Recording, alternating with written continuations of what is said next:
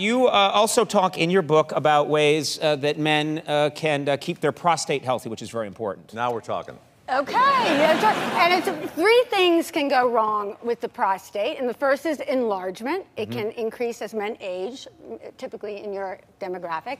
It can also become inflamed. What are you talking about? We're young guys. Or infected, and then obviously prostate cancer. So one of the things that maximizes or optimizes prostate health is prostate massage, or milking of the prostate. So I wanted to show you. It does sound a little bit invasive, but it is an important and part of prostate health, and also can be erotic and arousing to men, by the way. So it's not only done by your urologist, it also can be part of your sexual play with your spouses. You might have to wash a lot of dishes to get this Milking should be in sexual play. Stimulate, this is the male G-spot, okay? No, that wait, isn't. That's a walnut in a condom. Yeah. So wait, so this is, a metaphor for what the prostate is. So it's the size of a walnut. If it's normal sized, hopefully yours is, and it feels sort of like the end of your nose, if you want, like a cartilage, sort of rubbery, round area that's accessed rectally. Okay, accessed rectally. I think I understand what you're talking about. And you're saying that a man should massage that area. You can't do it to yourself. You need a masseuse. You need There's a happy ending, I guess, if you can find that. But it's better if it's done medically or as part of your sexual repertoire with your wife. What if your prostate is 0.03? Hello? Your PSA? Yeah. Okay, PSA. so that means you are at low risk for prostate cancer, but I think you would still benefit from this, maybe just from the erotic no doubt about that, aspect of it. Yeah, that'll be a hard sell, though. Yeah. To be honest. I think you're of a different generation, because this is really important to know about. Because what happens is that there are calcifications that can build up in the prostate that can lead to prostate cancer. Yeah. So you either have to stimulate the prostate or frequent sexual intercourse or masturbation too.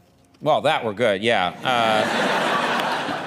That other stuff, that's not happening. Is it the same for the women with their prostate?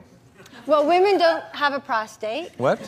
But they do have glands, that are the homologue or the vestigial remnant of a prostate, and they are important for female ejaculation. But we'll talk about that on the next time I'm on. I don't want to. Yeah. Okay. Now, what you see a lot of men come to you for help. What do they complain about the most? What is their biggest complaint sexually that men have? I think, aside from erectile dysfunction, which seems to be pandemic here in Los Angeles. Oh, I thought you meant here. I was being polite. I hear at this show it's just rampant. I feel like it is, because you are the demographic. Stop saying that! We're not that old. What are you talking about? It happens in mid to late 40s, early 50s. No. When men start to experience signs of male menopause. Right. What would be the signs of male menopause? The beginning of the inability to attain or sustain an erection. Right. Satisfactory for sexual relations. Right. Every time, on demand. I have giant breasts now. Does that mean? That could be a sign. Also, low libido or decrease in sexual Good. Send that way, yeah. We're completely out of time. I'm sorry. We're so far out of time. This ended prematurely.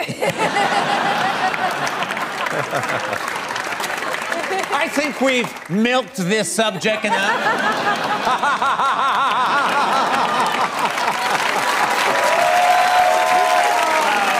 I blame him and his .03. Secrets of the Sexually Satisfied Woman and the Doctors airs weekdays. Check your local listings. And we have so much more to talk about, so please do come back and bring more crazy props. I will, for sure. And I want that pipe, 'cause, oh, here it is. I'm in love. All right, Dr. Jennifer Berman, we'll be right back.